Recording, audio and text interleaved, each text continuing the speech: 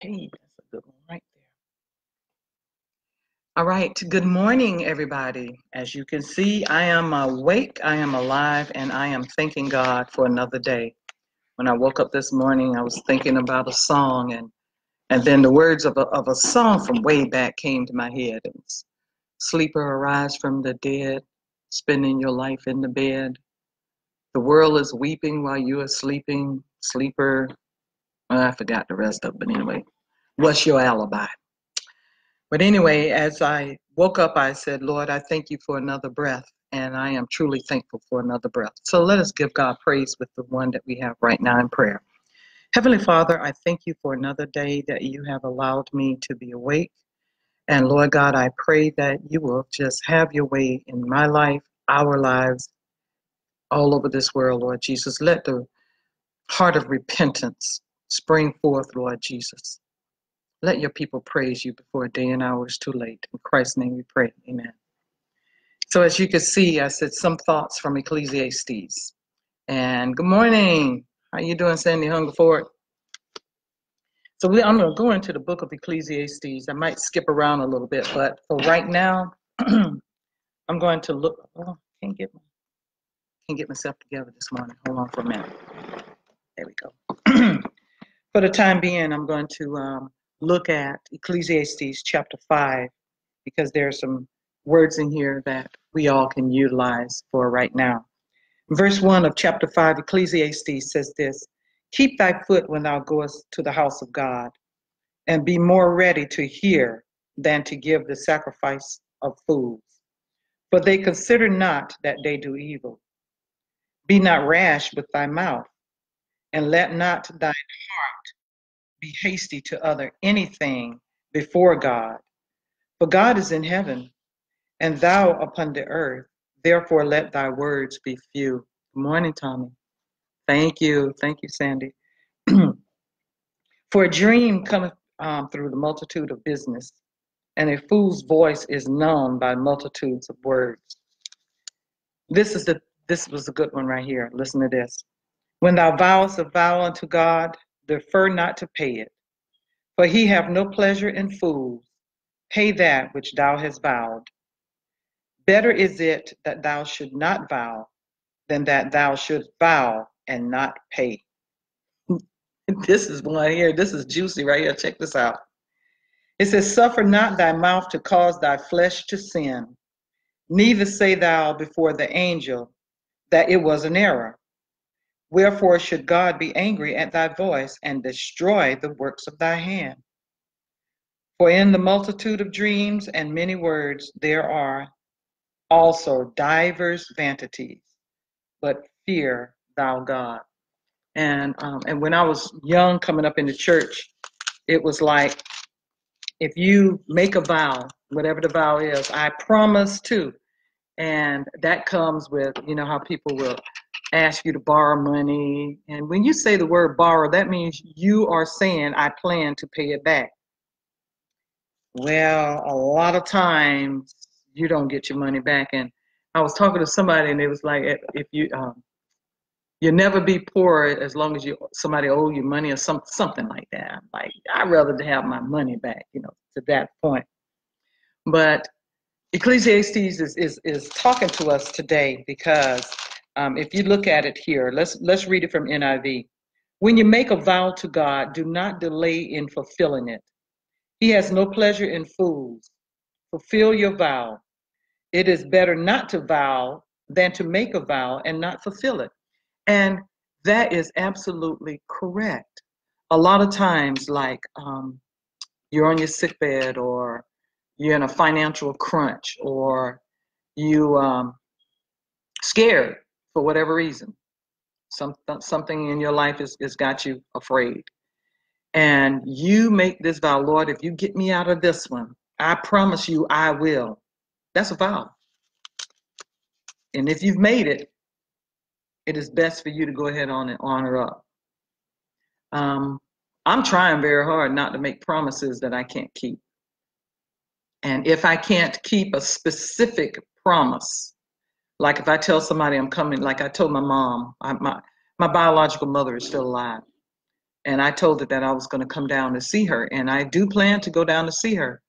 But my body just cannot, at that time and at this time, take that long trip.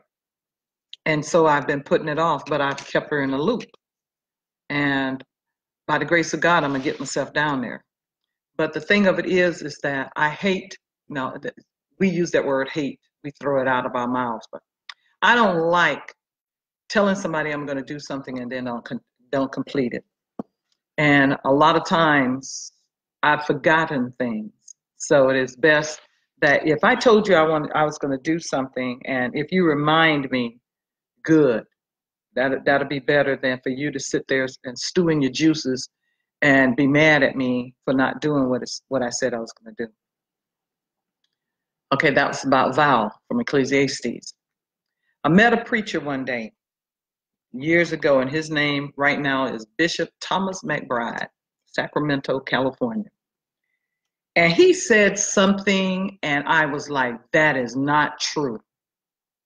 And he said this. He says, anger rests in the bosom of fools. I said, that ain't no scripture. So what did I do? I did a word search. Came to Ecclesiastes chapter 7 and listened to what it said. Be not hasty, verse 9 of chapter 7, Ecclesiastes says, be not hasty in thy spirit to be angry, for anger rests in the bosom of fools. I was shocked. And that is so true. We hold on to anger so deliciously.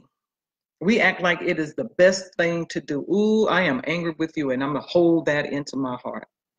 Isn't that sad? And the Bible says that that's a fool. For anger, according to NASB, for anger resides in the bosom of fools. Forgive it. Forgive. Whatever it is, forgive it. Get over it. Don't be angry. And then in verse 1 of chapter 7, Ecclesiastes says this, a good name is better than precious ointment, and the day of death than the day of one's birth. Who exactly are you? From the moment you took your first breath until this moment right now, who really are you? Whose are you? Are you a child of God? Or are you just somebody that's just walking around making a lot of noise? And I pray that that's not Robin Brooks, okay? Because I got a mission, and I got to be busy about it, right? Got to be busy about it. And one of our last ones, let me see. I think this is yes, okay. Coming from Ecclesiastes chapter 9, and I'll read verse 3 to you. This is an evil among all things that are done under the sun, that there is one event unto all, yea, also the heart of the sons of men is full of evil, and madness is in their heart while they live, and after that they go to the dead.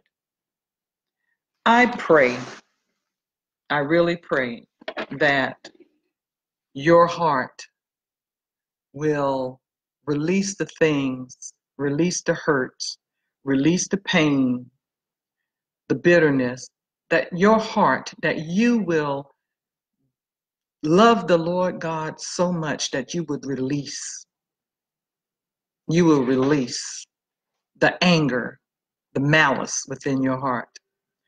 If you've been following the Bible study that I have been talking on, you will notice that I gave you a lot of different scriptures, and I hit a little bit on the heart, because your heart, if you do not allow the Lord Jesus into your heart, as a matter of fact, let me try and turn to that. What is that? Jeremiah 17. You've got to allow the Lord into your heart so that it can take care of that situation that is in there. Listen, well, I said it was going to be in Ecclesiastes, but I want to jump right now because when that scripture got me just now. I don't know if it got you, but that scripture that I just read from Ecclesiastes, that was different because it reminds me to go here, and then I'm going to end. It reminds me to go to Jeremiah chapter 17, verse 9 and 10. The heart is deceitful above all things and desperately wicked. Who can know it? Only you. You know what you're holding on to. You got an idea of what you're holding on to. It says, I, the Lord, search the heart. I try the reins, even to give every man according to his ways and according to the fruit of his doing. I pray that your heart right now has softened up enough to allow the Holy Spirit of the Lord Jesus Christ to come in. So that is my prayer for today. I pray that you received some nuggets of inspiration from the Word of God today. And I pray that you will continue to live as God wants you to live. And to remember that scripture that I read to you this morning. Let me go back to it. Let me see if I can find it again here. Ecclesiastes chapter 9, verse 3. Let's pray. Thank you, Lord Jesus, for another moment, another breath, another praise, another soul that is accepting your Holy Spirit. In Christ's name, amen. So be blessed of the Lord. Know that I love you, and I'm trusting that God is able to do all things. Praising God for your deliverance from the hospital, Sandy, and I pray that you will continue to get better each and every day. God bless you, Tommy Seaburn. Take care, everybody. Peace be unto you. Sister Brooks out.